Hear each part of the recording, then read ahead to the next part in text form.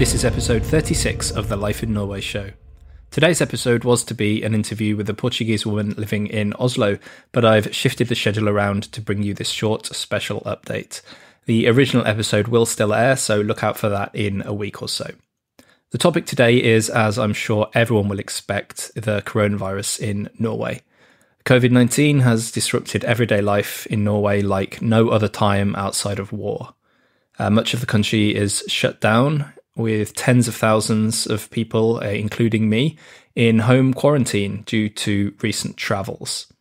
Unfortunately, more than 100,000 people have been temporarily laid off due to the shutdown.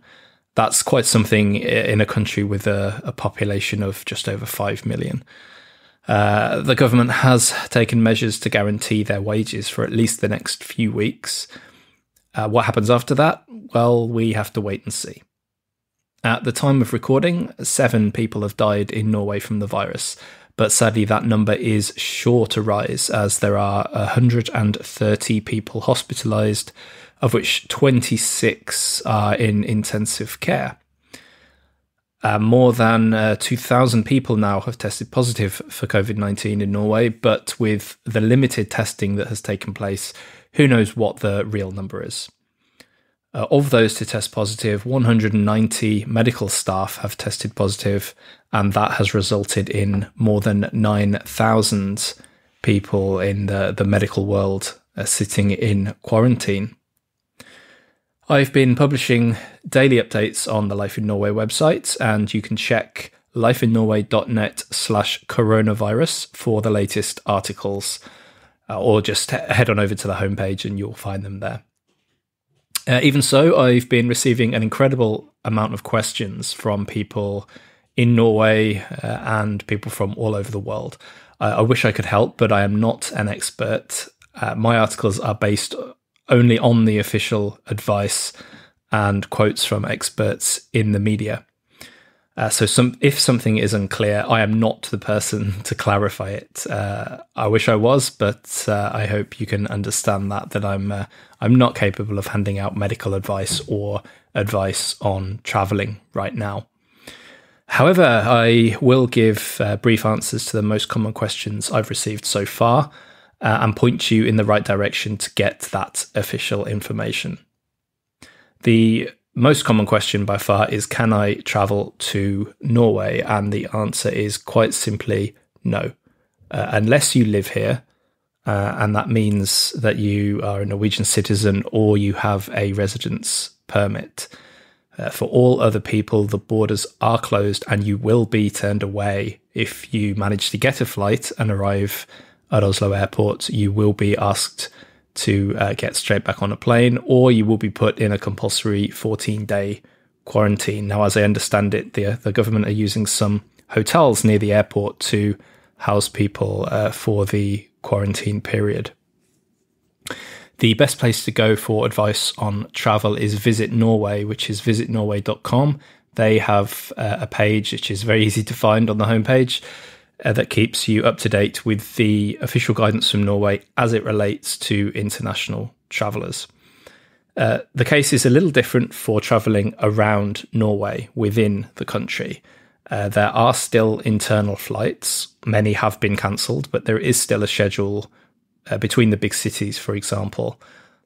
There are also still local buses running here in Trondheim. I can see the buses running past my window and they are all basically empty, but they are running to ensure that essential personnel can get to work and so on. Some travel companies here in Norway are offering refunds. Now, this information changes all the time and is very much dependent on a whole heap of conditions, so you do need to check with anyone you've booked with to see what applies to you. But I can tell you my story. I had a trip booked to Oslo for the first week in April, which even if in the unlikely situation that all these restrictions are lifted by then, I am unlikely to want to go personally. The event I was travelling to has, of course, been cancelled. So that involved a return flight with Scandinavian Airlines, SAS, and 2 nights in a hotel, part of the Radisson chain. Now, the SAS have offered free cancellation, but the refund is in the form of a travel voucher, which I will be able to use as part payment on a flight later in the year. And as for Radisson, the hotel I'd actually booked is actually closed. I believe it's being used to house people who need to undergo the quarantine. But aside from that, Radisson are offering free cancellation and free rebooking for all hotels that are booked. I believe it's up until the end of April. So that's just an example. There are many other travel companies, of course, and I can't possibly list all the conditions. So the best thing to do is head to the homepage. If you can process these things online, do so, because the call centers are overwhelmed, understandably. It was actually very easy for me to cancel my SAS trip. It was done in seconds. And the Radisson, I have sent an email and I will see what happens. But anyway, the short answer is no, do not travel. And it's very advisable not to travel around Norway either. The second biggest question I've had is around the rules on home quarantine and home isolation or self-isolation. These are terms that are new to the majority of people, so it's no surprise that there's been a bit of confusion. It also doesn't help that the guidelines have changed since they were first introduced. First of all, home isolation or self-isolation. This is for people who have had a positive test result or people who have strong symptoms, suspect they are infected but have not been tested. This simply means that you can't leave your house and you're actually supposed to stay in a particular room, keep away from other people that live in the house, and if possible use another bathroom and use your own towels and so on. Home quarantine applies to various groups of people. First of all, anyone who is living with or has come into contact with someone who has tested positive is automatically home quarantined for 14 days, as is anyone who has returned from overseas. So any other country outside of Norway. There were some exceptions, but I believe they've all now been lifted. So anyone who's made any international travel since and arrived back in the country since the 27th of February, that's the category I fall into. So I am actually under home quarantine myself for 14 days, and that ends in a couple of days, thankfully. Home quarantine is slightly less restrictive. Essentially, you are still supposed to stay at home. You are not permitted to go to work. You're not permitted to use public transport. At one area of confusion, you are not supposed to go to the supermarket. You are supposed to ask friends or whoever to do your shopping for you. There is an exception published on the Health Institute website, and that applies to people who have no other option but to do their own shopping. And even then, you are asked to go at a very quiet time and not interact with anyone. The one positive with home quarantine is you are actually allowed to leave the house to go for a walk. That is something I've done every day because otherwise I would have gone stir crazy. But quite simply, if you do leave the house, you need to stay away from people. If you are subject to these guidelines, I strongly advise you check the latest guidance with Folkehelseinstituttet, which is the Institute for Public Health here in Norway, and their website is fhi.no.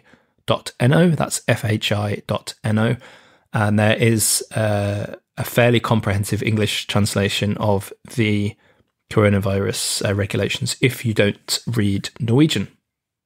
The last question I've been getting is one that nobody can answer, let alone me, and that is along the lines of this. I have travel booked to Norway in May, June, whenever. Should I travel? I mean, look, I can't answer that. This is a pandemic. Nobody knows how long it will last. Nobody knows how long the restrictions will last. I understand that people are frustrated and want an easy answer, but there is no easy answer. This is a personal choice you have to make.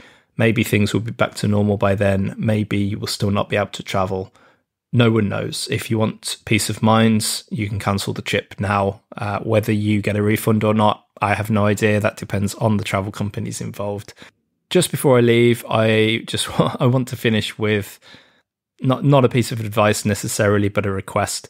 If you are calling airlines or hotels or anyone like that at the moment to try and change your trip. Please have some patience. I've had a lot of abusive emails myself when I've not been able to answer someone's question.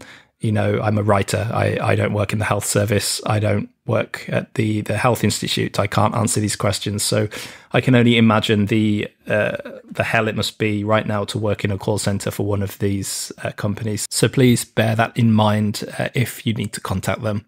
Just be nice to one another right now. It will go a long way. I hope everyone listening is well, and that your family and friends are well. Stay safe, everyone, and we'll be back soon with our regular episodes. One more time, you can head on over to lifeinnorway.net/coronavirus for all the latest articles we have published. Thanks for listening.